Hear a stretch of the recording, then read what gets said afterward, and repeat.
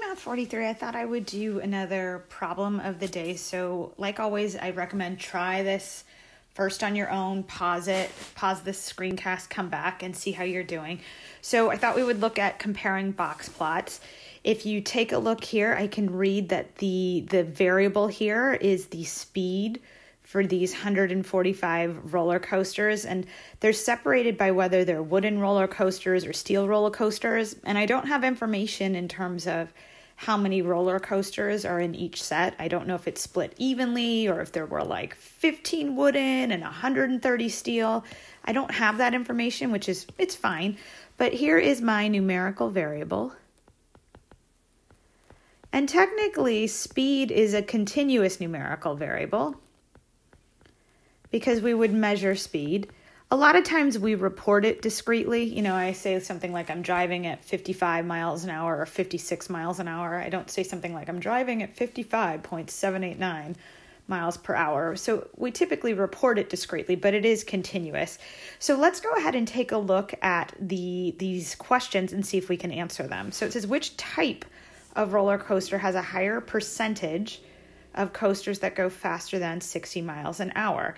So buzzwords that stand out for me, I see the 60 miles per hour, and that is a speed. So I know that's going to line up somewhere here on my x-axis, and I can actually see speed at 60 right there. All right, and then I also see the buzzword there of higher proportion or percentage. So I need some sort of relative frequency. So let's take a look at 60. Let me go ahead and draw a line here. And I think I can make it a straight line. There we go. That's about as straight as I'm going to be able to get on my little iPad, but it's close enough. So where I'm going with this is you can see here on the wooden roller coasters, this is Q3, where on the steel roller coasters, this is the median. And in terms of percentiles, and I want to think about percentiles because it asked me about percentages, this is the 75th percentile, and this is the 50th percentile. And another way of saying that is if I want to think about roller coasters that go faster than, that's from 60 on up, then I can see that it's about 50% of the steel roller coasters, but it's only about 25% of the wooden roller coasters. Because again, if 60 miles an hour is Q3, that means 75% is from here on down. Right? But if it's the median for the steel, that means 50% is from here on down. Or another way of saying that is 25% from there on up, 50% from there on up. So which type had a higher percentage of roller coasters going faster than 60? Well, that would be the steel. All right, so there is my answer for that one. Now, to move to the next one, I'm gonna erase all the stuff that I had here. Whoops, excuse me, that was not what I wanted. Where is that little button that I'm used to? Here it is. Sorry, they updated my the Notability app, so I'm still getting used to it. All right, so if we move down to this next one, I'm going to squish this in so we can see the question. Which type of coaster had the higher percentage of roller coasters going faster than 50 miles an hour? So now my variable has changed to 50, which is still right here, and I'm going to use the same type of method. So let me draw the line at the 50. All right, and if we start to line this up, if I look on my wooden roller coaster, that's Q1, and if I look at my steel roller coaster, that is also Q1. And Q1, as we know, is the 25th percentile, right, for both of them. And so if we're talking about who was going, or what proportion was going faster, I want to go this direction. So again, over here, this is 75% of my data. And this is also 75% of my data.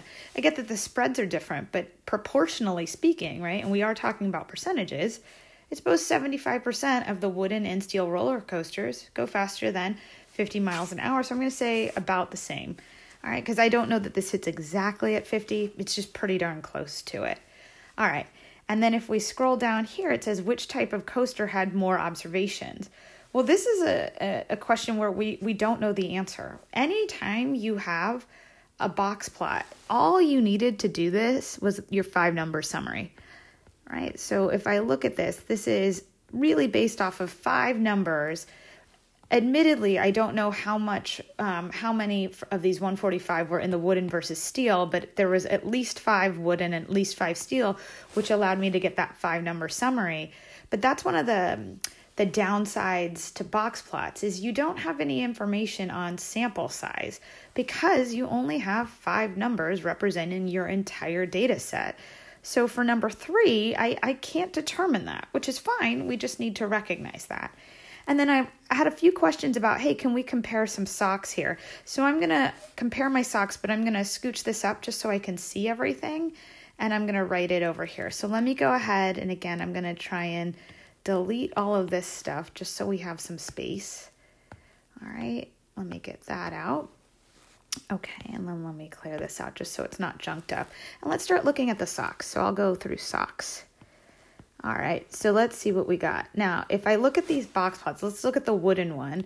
Here's the median, right? And if I want to look left tail to right tail, the left tail is about that long, the right tail is about that long. They're pretty darn close. So I would go ahead and say that this one is roughly symmetric.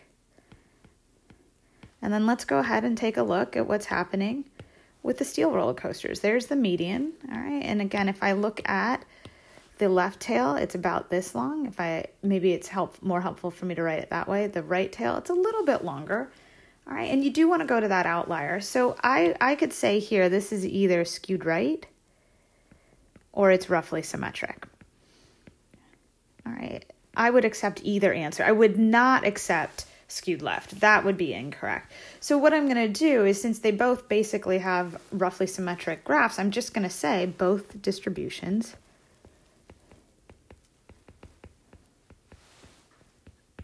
are roughly symmetric.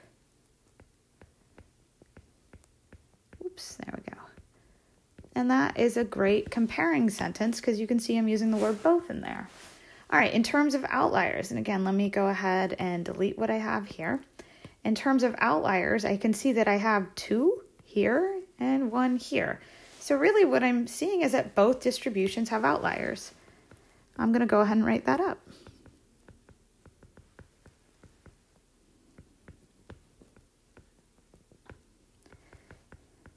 All right, and again, I'm using that comparative language with your both in there. And you could have used a different sentence. You could have said the wooden roller coasters have more outliers than the steel, right? Or you could say wooden roller coasters have 2 outliers, whereas the steel roller coasters only have the 1. Those are completely acceptable.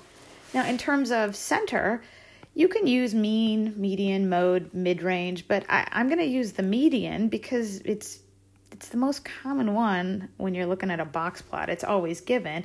And if I look, I think the median for the steel looks like it's about 60. And if I kind of scroll down here for the wooden, it might be 55, somewhere in there. But really what I'm seeing is that the steel roller coasters have a higher median speed than wooden roller coasters. So let me write that up. Steel roller coasters have a higher median speed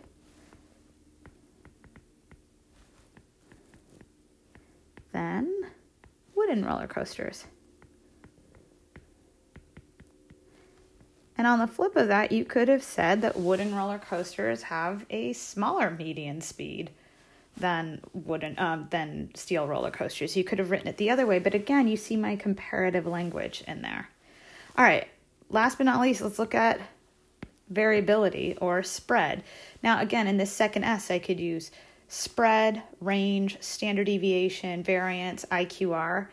And I would either use the IQR or the range here, or maybe quote the spread, but let's look at what we're dealing with. So if I go here, my wooden roller coasters, here is their spread, right? Low to high. My steel roller coasters, there is their spread.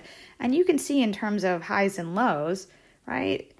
You can see that the steel roller coasters are much more spread out, right? Their min looks like it's maybe 27 to 120, where the wooden roller coasters are like 25 to 80, somewhere in there. But you can just see that this orange line is much larger.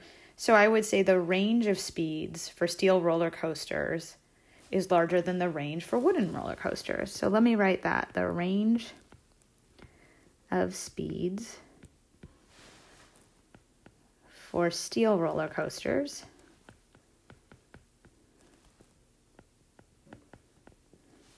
is larger than the range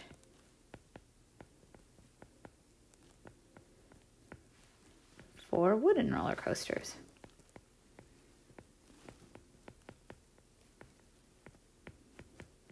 All right, and again, let me highlight that I'm using that comparative language. So that's one option. You could have written it the other way, that the range for wooden roller coasters is smaller than steel. Another option, if you wanted to look at IQRs, which is totally fine to look at, if we want to go ahead and look at the IQR here, there's the spread for the IQR here, and there's a spread for the IQR there. So I could say that the IQRs for steel, or the IQR for steel roller coasters, is larger than the IQR for wooden roller coasters. That would have been fine as well. So there's lots of possibilities, but again, I just want to make sure you're using that comparative language as you move through this. All right,